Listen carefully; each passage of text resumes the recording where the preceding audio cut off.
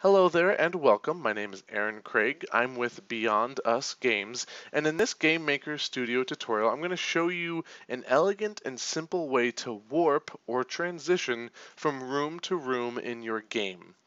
Now, there's a lot of different ways to do this, and if you watch any other tutorials, they're going to have a unique system that they use, and I'm going to show you the way that I like best.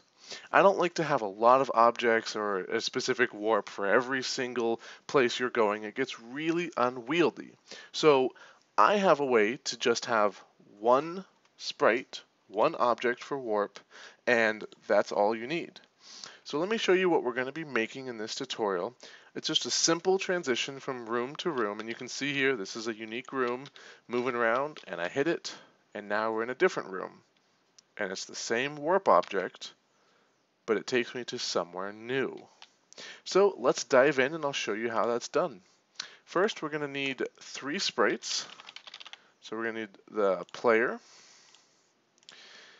And I'm not going to spend a lot of time on this. We're just going to make him really quick. Center him. New sprite. We're going to create a floor so that you know that each room is unique.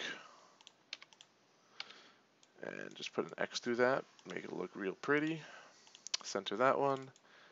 And then we need a warp. What I like to do for this is to actually put in text that says warp, and there's a text button right here, and you can type in whatever you want, and warp fits in really nicely there, and then you can, oh, wrong one. So you can fill in everything around it, and you can see there that you can read it pretty easily. You can center that one, and then we're going to go in and create an object for each one of these. So we'll create the player first. Select his sprite. The only thing the player needs to do this time around is move. Now I'm going to copy and paste some code in here for the player movement. If you're unfamiliar with it, go ahead and pause the video and you can look at it. It's just an efficient control scheme for the WASD using place free to check if you can move. If you have any questions or comments about that, feel free to leave them. Before we exit the player object, click persistent because he's going to be moving from room to room. That's really important. Next, let's create the OBJ floor. And all we need to do here is assign the sprite, and we're good to go. And lastly, the warp object. Now there are 2 events we need to make here, which is a create and a collision with the player. Okay. First, let's go into create. Now, normally when you make variables in an object, you have to assign them immediately.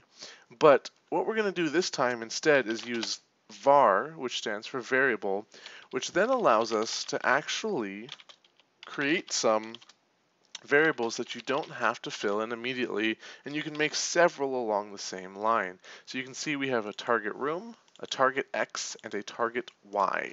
And we'll fill those in later, but you can see that they're all on the same line. It's really efficient, looks really nice. Then we're going to go into the collision, and here we just need to do a few things. So always comment wisely. So we're going to put in the function room go to, and it's going to be target room. Okay, it's the variable we created. It doesn't have anything in it right now, but we're gonna put something in it in just a minute. Then we're going to say the player.x, so where he's at on the map with his x, is the new target x. And the same thing for the player y. So when the player hits the object, these things happen.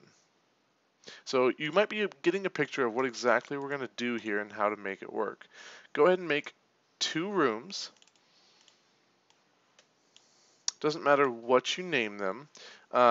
Let's name them room 0 and room 1 for simplicity's sake. I'm just going to check mark those so that they actually change.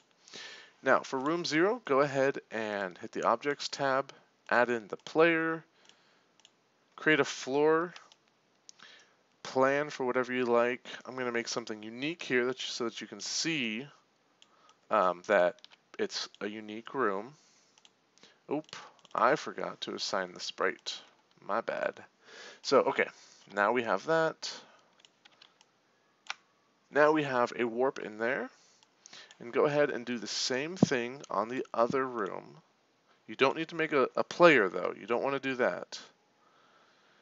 And now making a unique room that looks awful, but for what we're doing, you'll be able to tell that it's a unique room. So I'm going to add in the same warp, just one object for what we're doing. And the way that it works, the place the magic happens is when you right-click on that warp object and click Creation Code. Now, Creation Code is really powerful. It's a fantastic thing that you can do a lot with. And in this tutorial, I'm just going to show you that for when we create a warp, it's its own unique instance. Now, if you don't understand the difference between objects and instances, the quick explanation is that the object is what we create over here. So it is this right here. The instance would be what we actually place in the map. The way you think about it in real life would be a car is an object. Your car is an instance. It's a specific model or specific car that is yours that isn't just the idea of a car, it's actually a car. So once we're in creation code, go ahead and type out what I'm doing here. So target room, which you remember was a variable that we didn't actually set up, now we're going to assign it something, room 1, which is our other room. And then we're going to assign target X to something and target Y to something. So we're hitting this one, hitting right here. That means we need to get the X and Y coordinates.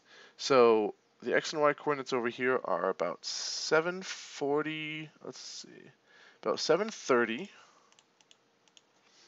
And if you can't see where that is, if you look in the bottom, near the bottom left of the window, you can see the X and Y coordinates changing as I move my mouse around. And that's where I'm getting it. And then we want about 406 for the Y. Oop. And then when we go over here, we want to do the same thing. Right click, creation code.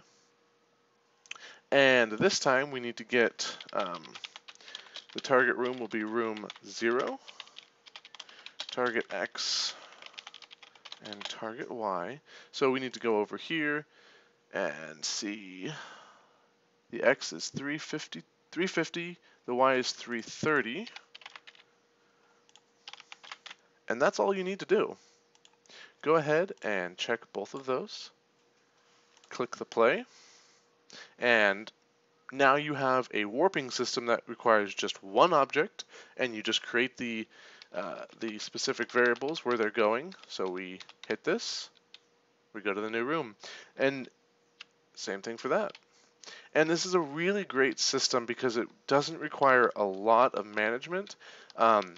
A lot of times you change rooms around as you're making the game, and so you just have to right click on this, change the creation code, put it where you want, and you don't have a lot of objects, you don't have a lot of overhead. It's just a really simple system, and it gets you from room to room and exactly where you're going. So I hope that was helpful. Please leave a comment, ask a question, give me a suggestion for any videos that you'd like to see. Thanks for watching, and have a wonderful day.